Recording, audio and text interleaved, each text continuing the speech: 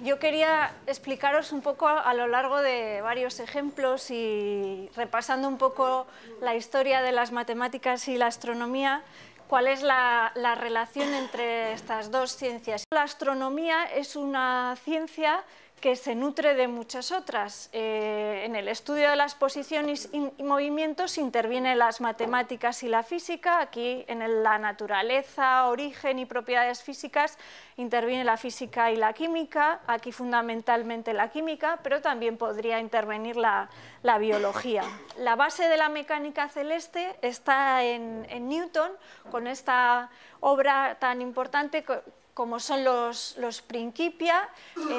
Ahí Newton estableció la ley de gravitación universal y esa es realmente la ley, la razón del movimiento de los astros, la razón fundamental de ese movimiento. Tenemos matemáticos trabajando en misiones espaciales. Una tendencia actual es relacionar los problemas de química con los de astronomía, y eso se hace también a través de las matemáticas. Cuando se produce una reacción química, la idea matemática que hay detrás de una reacción química y la idea matemática que hay detrás de la captura de dos asteroides por Marte es exactamente la misma.